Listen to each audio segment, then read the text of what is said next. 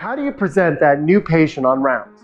How do you present that new emergency department consult to your chief resident you're attending if you're a medical student or an intern? Today, we're gonna crush it. I'm gonna give you the style points. I'm gonna give you all the structure to a new patient, new consult presentation. Let's do it.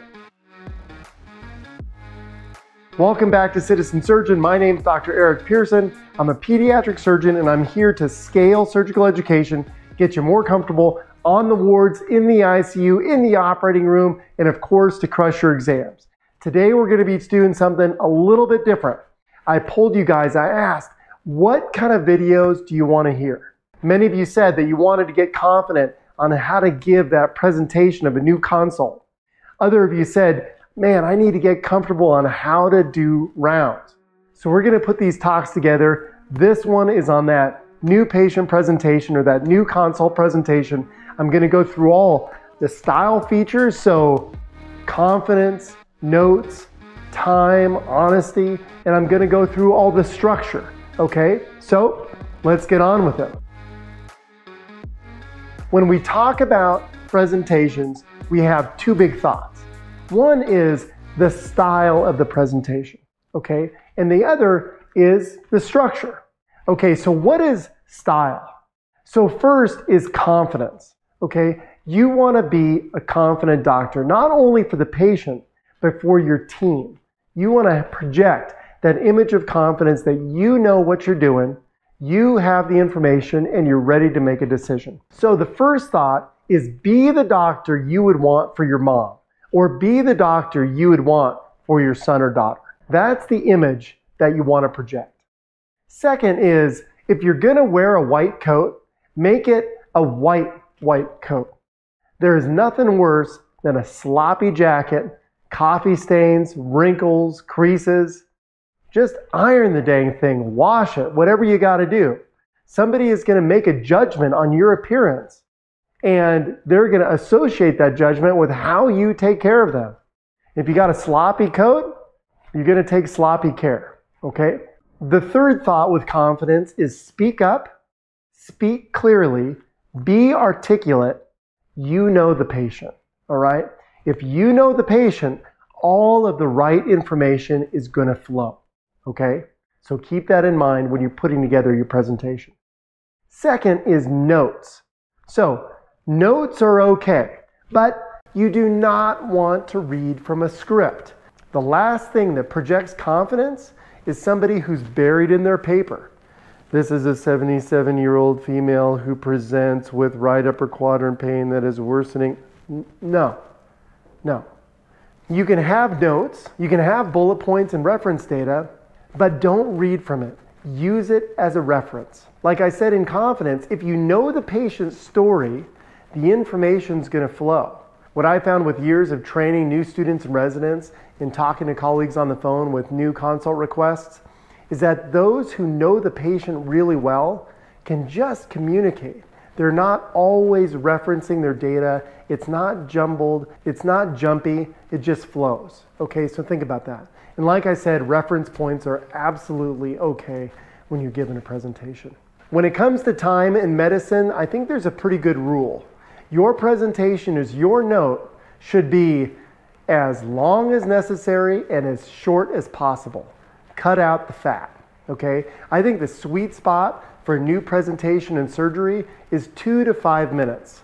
Less than that, you're probably leaving a few things out. More than that, you're probably communicating some information that you don't need, okay? You may be asked for that information, but you might not need to give it in that initial presentation. And to get into that sweet spot, remember, know all of the information about your patient, but only say what you think people need to hear. So you might not need to say all of the normal vital signs. You know, the patient had a heart rate of 73, a blood pressure of 118 over 75 with a respiratory rate of 12, satting 98% on room air. You could say the patient has reassuring vital signs, and if somebody asks you, well, what was the heart rate? You can say, oh yeah, it was 73, whatever it was. Or it was 73 to 82 overnight, okay? So know all the information, but only say what you need to help drill down on that differential. And finally, honesty, okay? Medicine is a job of integrity. So don't lie. Don't ever lie, okay? If you don't know something, I don't know is the right answer. It's really easy to find information nowadays. We're taking cows or those computers on wheels, or you have the bedside nurse, or you have the patient that might be right there, or it's easy to get to a computer. So if you haven't reviewed the labs, say, I haven't reviewed the labs, I don't know. Don't say the labs are normal if you didn't know, okay? If you haven't reviewed the CT scan and you've just looked at the report, you can say, I looked at the report, I haven't seen the imaging. Now that being said, you should always be looking at the imaging. Not only is it educational, but it's going to provide you context to the whole patient, and we can talk about that later. So now let's get to structure, okay? In structure, we're going to have a bunch of different things, and I have them all listed right here. We're going to go through each of them. Okay, so you have your opening. That's going to be that one sentence bullet, okay? Then we're going to go to the HPI, the past medical or surgical history. We're going to get into the social family history, do a review of systems. Then, of course, the physical exam. We're going to talk about results, a quick hospital course, and then the assessment and plan. Okay, so when you have each of these things, the most important thing to the listener is that you have flow.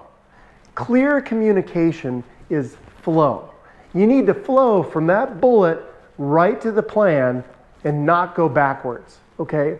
It's really frustrating if you're listening to a history and you're talking about abdominal pain and then you jump to abdominal tenderness and a positive McBurney's point tenderness, and then you jump back to a history of nausea, and then you go forward and say that they had a fever. It's really hard to listen to. So if you're able to give that flow and communicate from beginning to end, it's going to be really easy to listen to, whether your listener is a chief resident, is an attending, or is a colleague and you're calling them for a consultation. All right, so let's get to the opening. So the opening is that one-line bullet, okay? So Jason is a 7-year-old male who presents with abdominal pain, nausea, and fever. Boom, then we're going to get into the HPI. Or Casey is a newborn born at 37 weeks gestation with a prenatal history of polyhydramnios and an inability to pass an orogastric tube. Boom, then we're going to get on to the rest of the history, okay? So this is just a bullet that's going to capture your listener's attention, okay, and start to get them thinking about possible differential diagnoses as they listen to the rest of the story. Okay, so let's get to HPI, or the history presenting illness. Now in surgery, this usually has to do with pain. Now I put together a great talk on how I take a history. I use an acronym, it's called SRN OPD Sarah. Put a link to it up here, all right? And that stands for site, radiation, nature, onset, periodicity, duration, severity, aggravating, relieving, and associated. Okay, I do it in that order for a particular reason. It helps with flow, all right? And so that's the history presenting illness. If you have a vascular patient, it might be a little bit different than this. So how about the past medical history? So the past medical history are medical conditions, past surgeries, past hospitalizations that are relevant, and of course, the medications, okay?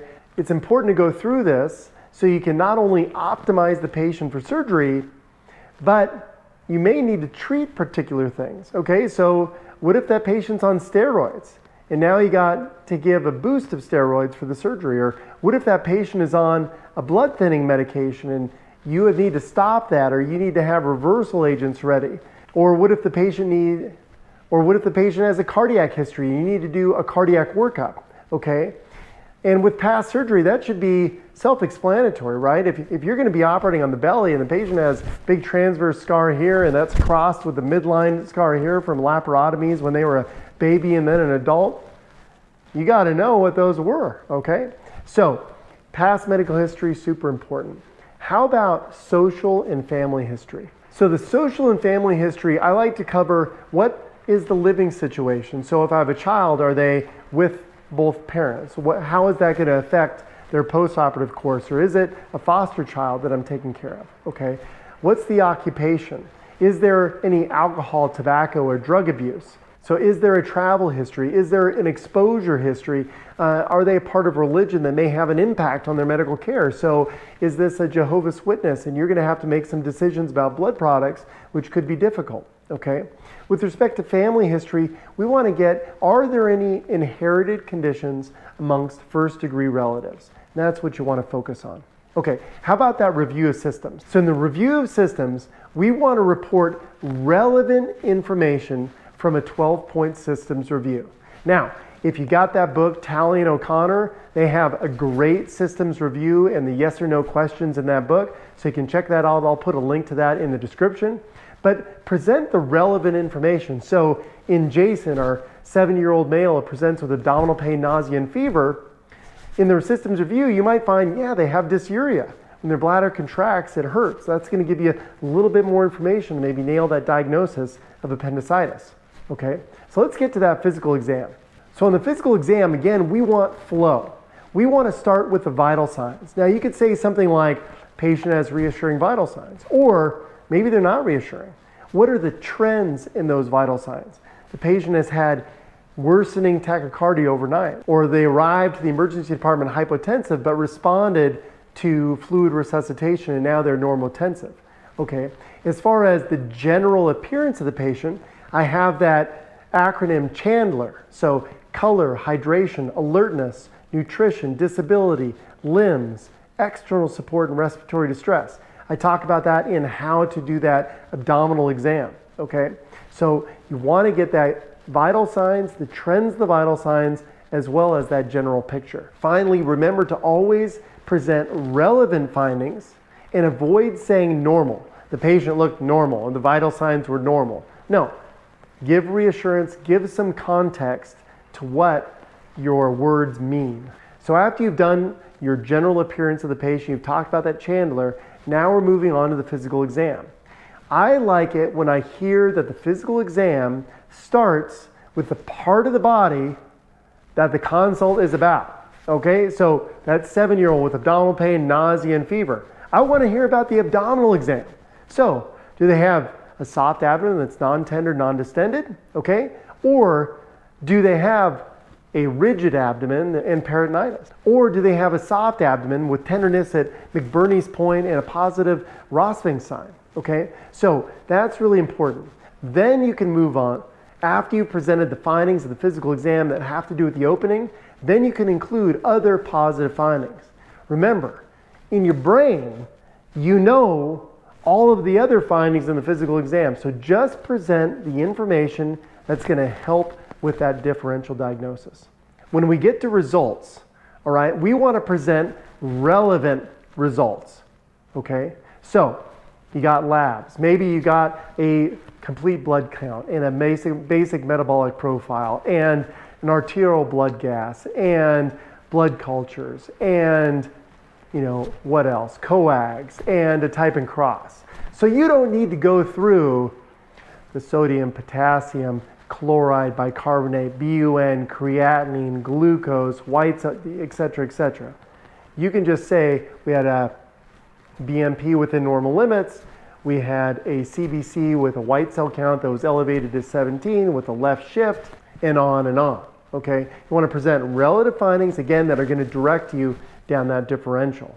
Now, just because you haven't said it doesn't mean you don't know it, doesn't mean you hadn't reviewed it, okay? So just say the things you need to say. I know that's kind of a recurring theme here, but it's really important. As I said with the physical exam, avoid saying normal and also avoid saying negative, okay? If you had an ultrasound of the abdomen looking for appendicitis and you couldn't see the appendix, that's not a negative ultrasound. That's an ultrasound of the abdomen where you couldn't visualize the appendix, okay? If you had an ultrasound that showed a normal appendix, that's not a negative ultrasound. That's an ultrasound that showed a normal appendix, okay? So it's just important when you're communicating, communicate the information. Don't say something's positive or something's negative. Give the information, give the context. So when we talk about hospital course, we can look at, you know, the emergency department courses. That's very common for us who, as surgeons, are getting consults from the emergency department. So Were they resuscitated? Did they get antibiotics? Were there any interventions being done? Okay.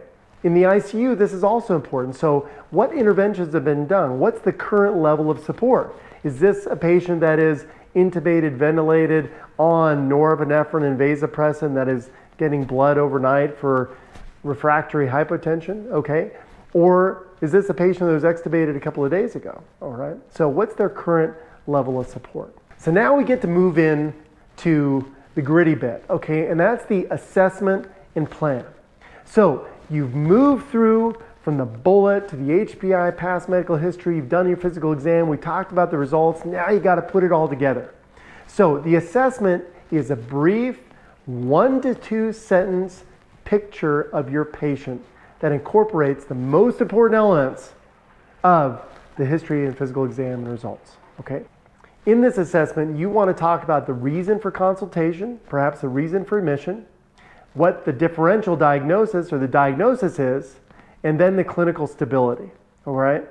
You say that in 1 to 2 sentences, and then you can move on to the plan. Jason is a 7-year-old male and presented with a 2-day history of abdominal pain. He's received IV fluid resuscitation and antibiotics with cefoxitin. He has a clinical picture that is consistent with the diagnosis of appendicitis. Other possible differential diagnoses include Meckel's diverticulum or Meckel's diverticulitis, acute gastroenteritis with mesenteric adenitis, and inflammatory bowel disease, but appendicitis is most likely. Once you've nailed that assessment, then you can move on to the plan. Now the plan needs to include these things. Number 1 is, what is the surgical solution? So you got to put that. What are the preoperative needs? What is the diet? Okay. What is the disposition? And what is the code status? All right. So the surgical solution might be laparoscopic appendectomy. The preoperative needs, they started antibiotics. They've been fluid resuscitated. Do they need additional fluid? Okay. For the diet, have they been NPO? Is there going to be a need to do RSI, or rapid sequence intubation, which is common in patients with an acute abdomen? All right. What's their disposition? So are they in the ED and going to go straight to the operating room, or are they going to go to the floor first and then to the operating room, or do they need to go to the ICU? All right. And then code status, is this patient a full code? So you want to include each of these things: surgical solution, preoperative needs, what the diet is, disposition, and code status in your plan. So the plan for this patient might be, I will schedule him for a laparoscopic appendectomy. He'll continue on IV cefoxitin and fluid. He does not need any more boluses and can continue on normal saline at a rate of 68 milliliters per hour based on his weight. He will remain NPO. He'll go directly to the operating room from the emergency room, and he has a full code status. So this is how I like to listen to presentations. This is how I like to put presentations together if I'm getting a consultation on one of my patients. Okay, so the 2 major things, you have your style and you have your structure. With style, make sure that you're confident. Make sure that you're communicating clearly. It's okay to have notes as a reference. You don't need to say everything, but know everything. Keep it as short as possible, but as long as necessary. And then, of course, don't ever lie. If you don't know, I don't know is the right answer. With structure, whatever structure you have, make sure you have flow. You go from the opening right down to the plan, and you don't jump ahead and you don't back up. If you like this video, and I hope that you did, definitely subscribe to the channel, turn on your notifications so you don't miss anything coming out. I'm going to try to put these out a little bit more frequently now. I recently put out that talk on TEG, put a talk out on how to tie knots. Check that one out. Share these videos with your friends, get the words out, and of course, engage with me in the comments. I love it when you guys engage. I love it when you ask questions. So keep that up. It inspires me to make more videos. As always, study hard, be safe. I'll see you next time.